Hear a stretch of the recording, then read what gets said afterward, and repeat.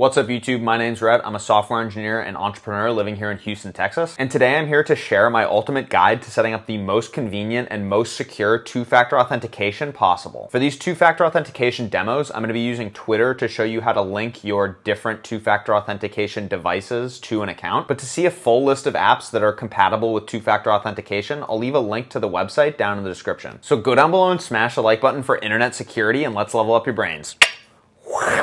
What's up guys, Rhett from the future here, just editing the video right now and wanted to reorganize the topics that we talk about in the video just so that hopefully it provides more value for you guys that are watching at home. The first thing we're going to cover in the video here is the full end-to-end system. So if you are just interested in finding out what the system is and then implementing it for yourself, stay tuned because that's going to be coming next. Then I'm going to be doing a live demo of how to use the different products in the system. And then at the end of the video, I'm going to be doing quick reviews of each part of the system so that hopefully you can adapt it if you need to your specific needs. So let's go ahead and just jump into the full system review. I'm using 1Password to create strong passwords so that hopefully I never end up having to use two-factor authentication in the first place. This is sort of my first line of defense to being hacked on any of my accounts. I'm not using two-factor authentication within 1Password because it seems like then if someone hacked my 1Password, they would not only get access to all my passwords, but they would have access to the two-factor authentication codes also, and that would sort of defeat the purpose of two-factor authentication. You're now fully authenticating with just my 1Password. And so for my default mobile on-the-go two-factor authentication, I'm using the Authy app on iPhone. This method is going to let me log into accounts on the go, and I've turned off cloud syncing so that my two-factor authentication codes are not exposed to the internet. But I do like that cloud syncing feature so that if you do ever need to move devices, you can cloud sync and then cut off the connection with the cloud when you're done syncing. I have the Yubikey 5C Nano, this really small device for my at-home two-factor authentication. It's much faster than going through my phone and using Authy to log into my different accounts. I can just tap this and it will help me log in. And then finally, as my backup device, I've got this Yubikey 5C, just regular version, USB-C, and this is going to sit in a safe or in a safe deposit box somewhere separate from my house where I can go get this if I ever need to get it in the future. And then obviously, if you sign up for any new accounts between the time that you put that in a safe and the next time you go to get it, you're going to need to update that device with whatever those new accounts are. So make sure that you can do some sort of like yearly or quarterly maintenance on that device to make sure that it's always up to date. All right guys, so I'm going to be using Twitter for these two-factor authentication demos. So the first thing you're going to do here on Twitter specifically is down in the more right here, you're going to click on settings and privacy, and then you'll go to security and account access, and then you'll click on security. And a lot of websites just like this are going to have a very similar layout. You'll end up going to more and then settings and then either security or privacy and safety or something like that. And so here we can click on two-factor authentication. And now I'm going to use an authentication app. And my authentication app of choice is Authy, which you can see right here. So let's click on get started and we'll scan this code. And I'm gonna use my phone here, just take this down again. Click on Authy here, Face ID, add account, scan QR code, linking up on Twitter, gonna hit save. And so now I have the Twitter two-factor authentication available here on my phone. I'm gonna copy this two-factor authentication code from Twitter. It didn't copy correctly here, so I'm gonna have to type it in manually.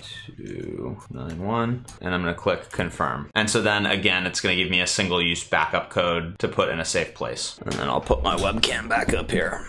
All right, so that was great, but let's see now what it would be like to set up these two security keys, which are going to be a lot more secure and hopefully faster than that two-factor authentication that I just did with Authy. And again, if you don't understand two-factor authentication, you don't understand why these devices are better than just using Authy on your cell phone, I'll leave a link to that video for two-factor authentication up in the card, so definitely check that out if you're new to two-factor authentication. Next, let's go ahead and try this Yubikey 5C Nano. So I'm gonna plug this in just right here into my USB-C extender. So I've got that plugged in. It's always going to be within my reach here, and I'm gonna be able to click it whenever I need to. So let's go ahead and click on security key here within Twitter. Sync your security key. You can either insert the key into USB port of your computer or sync it over Bluetooth or NFC. Name your key, and this will make it easier to keep track of multiple keys. So let's go ahead and get started. Click on add a key here. Click on OK. Verify my identity with Twitter. Pick an option. Add new Android phone or USB security key. Okay, so it didn't recognize use the Yubikey 5C Nano until I plugged it in directly to the computer there. So plugging it into the USB-C extender here didn't work. So let's go ahead. We plugged it into the side of the computer and we're going to click on add a key again, USB security key. I touched the key there and now we're going to call this Yubikey 5C Nano and we'll click on next. You're all set and it gives me another single use backup code and I'll hit done. So that was pretty easy to set up. We did just have to plug directly into the computer. We couldn't plug it in to this USB-C extender here. And it actually showed me the same one-time password on the security key that it did in the Authentication app, so I didn't need to record that again. So next, let's go ahead and set up this Yubikey 5C here. This is going to be basically the backup version of that really small one that we just did. And it's a good idea to set them both up if you have multiples like this, and I do recommend getting multiples. It's a good idea to set up the backup at the same time just so that you don't have to go through all these steps again and find where on all these websites you have to set up your two-factor authentication. So I'm gonna go ahead and again try this one just through the USB-C extender port situation here. It says insert your security key and touch it. So it seems like this USB-C extender is not going to allow us to do that. So I'm gonna remove the first Nano key and then plug in this bigger USB 5C key. So again, I don't have nails here, but this small one is a pain in the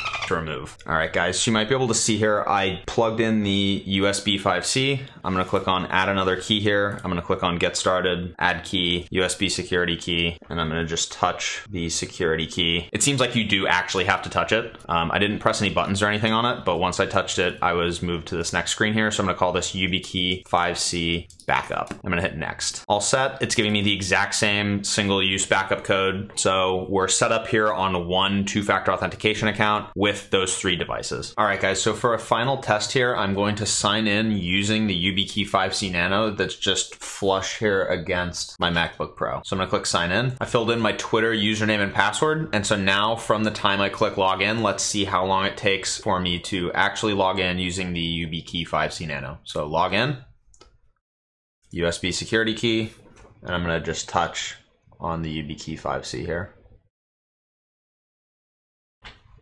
And there we go. No copy paste. That was full, hopefully real time. Maybe I sped it up. If I sped it up, you should see the total time that it took to log in there. It was much faster than logging in with the one-time password. I didn't have to get my phone down. I'm obviously recording with my phone, but there's just so many times, you know, maybe your phone's in another room. It's much more convenient, even if this is kind of far away, to just come over here and touch on this little button to authenticate yourself with Twitter or with whatever app you set this up with. Again, if we come up to the 2FA directory, this works with so many different apps. Let's say you wanted to use Facebook instead. You could come here to the 2FA directory that I'll have a link to down in the description. You could see that Facebook allows you to use SMS. It doesn't allow you to use phone call or email. It does allow you to use hardware tokens, so you're good to use the Yubikey there. And it does allow you to do temporary one-time passwords. Let's say you wanted to use, you know, the Gemini cryptocurrency exchange. You can use hardware tokens. You can use software tokens like Authy. You can use SMS, and you can check out their docs here. And so really, no matter what the website is that you want to interact with on two-factor authentication, you can just type it into this 2FA directory for US or whatever your region is. You could go to a different country if you live somewhere else, and you'll be able to see what kinds of two-factor authentication are supported on these different websites. Next, I'm going to go ahead and review the different products that are part of this two-factor authentication security setup. And I'm going to give you guys an idea of where each one of these products fits into the overall system. The first service is Authy, and in this system, Authy is really going to act as our two-factor authentication on the go. Authy is my favorite app-based two-factor authentication because it has this ability to allow you to back up your two-factor authentication code to the cloud, which normally is not something that you want to do because it's not very secure to keep your two-factor authentication codes in something that's connected to the internet. Let's say you bought the latest iPhone and you wanted to transfer all your two-factor authentication codes from the old phone to the new phone. If they didn't come over for some reason during the normal conversion of one phone to the other phone, you can turn on the cloud-based backup on the one phone, open up Authy on the other phone, download all the two-factor authentication codes, and then close the connection to the cloud. And now you have all your two-factor authentication codes stored just on this new device. Again, this is not a feature you should keep on all the time because it undermines the security of your two-factor authentication codes, but it is nice for device migration. The first device we're going to talk about here is this Yubikey 5C Nano. It's this very small USB-C device that I demoed earlier. The best part about the 5C Nano is that it fits very flush against the side of your, in this case, my MacBook MacBook Pro, but whatever laptop or computer you're gonna use this with. The other upside is that using this to do your two-factor authentication is much faster than having to pull out your phone and then either manually type in that code on your computer or rely on Apple's sometimes very finicky copy and paste feature to get the code from your phone onto your computer. Unfortunately, it is kind of difficult, as we saw earlier, to get this out of the USB-C port. And so I think if I was going to do this again, I would instead opt for the USB-C NFC version of the Yubikey as my sort of at-home two-factor authentication device. I would be uncomfortable leaving the house with something like this because I don't want my computer to get stolen while I'm at a coffee shop or something and then have this plugged into the computer and allow people to authenticate my accounts using 1Password and then this Yubikey that's already plugged into my computer. So I would only leave this in my computer while I'm at home. It's a very convenient way to log into your two-factor authentication. The next device we used was the Yubikey 5C, and this Yubikey 5C is going to act as my backup two-factor authentication device. I'm going to throw this either in a safe or a safe deposit box or something like that. And this is just in case I lose my original hardware key that's going to sit in my computer all the time and I lose my phone. So a situation like this, you know, maybe your house burns down or something horrible like that, any case where you need a backup, it would be good to keep this backup in a fireproof safe or away from your house in a safe deposit box or something like that. I like this as a backup because it is bigger than the Nano version of the Yubikey 5C, which I think if I threw that Nano in a safe, I might like never find it again because it is so small. And I got the NFC not enabled version of the Yubikey 5C for the backup because I don't want to like put this in a safe deposit box and then someone goes and like somehow NFCs my two-factor authentication through the safe deposit box or something. I think that that's like impossible. It would never happen. But I think that you really want your backup to be as like foolproof as possible. And then I went with USB-C instead of USB-A just because I think USB-C will be more ubiquitous in the future. Reasonable people could disagree on this, and does it really matter? Probably not. But again, this is just about peace of mind and, you know, pick whatever device you're most comfortable with basically for the backup. Finally, the other service that we touched on tangentially in this video that's going to make your two-factor authentication overall a lot stronger, because hopefully you'll never have to use the two-factor authentication in the first place, is a service called 1Password. 1Password is a password manager just like Apple Keychain, except it works across any kind of device. I like the idea that in the future, if I get a Linux machine or if I have to use a PC for some reason, I can still use 1Password to log into all of my accounts. My favorite features about 1Password are how it generates complex passwords for me right off the bat, and then it tells me if my passwords have been reused across any number of different accounts, and it will tell me if my passwords have been exposed in any leaked password databases. I've used 1Password now for about 4 years, and I can't recommend it highly enough. It's the very first piece of software that I'll install on a new computer when I get one, because it gives me total peace of mind when I'm logging into all the different accounts that I set up across the internet. I think that if you're not using a password manager, that because of 1Password, my Nike account is probably more secure than your bank account. So let that sink in for a minute, and then when you're ready to make the jump, go down in the description and sign up for 1Password. Hopefully this video is helpful for you guys. If you guys do want to check out Yubikey or 1Password, I'll have the relevant links down in the description. Comment down below if you guys have a different strategy for your two-factor authentication, and also let me know if you guys have any questions. I do still respond to all the comments. Like the video if you learned something, and subscribe for new videos every Monday at 10 a.m. Eastern. I love you all.